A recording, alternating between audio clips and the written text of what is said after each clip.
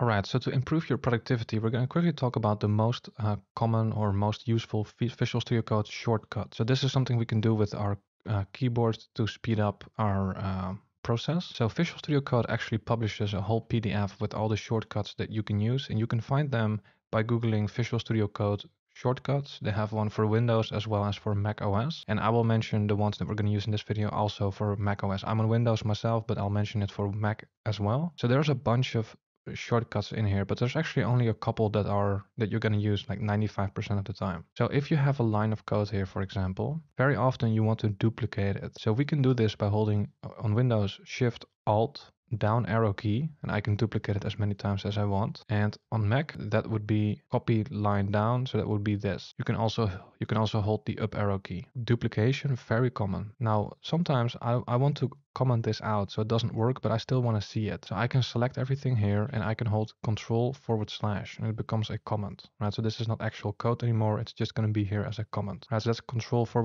on Mac. It's going to be Command/. Okay, I can undo that with Control-Z, but that's probably something that you're already familiar with. Okay, so maybe I want to copy this line manually, not duplicate it necessarily, but just copy it. I don't have to select it.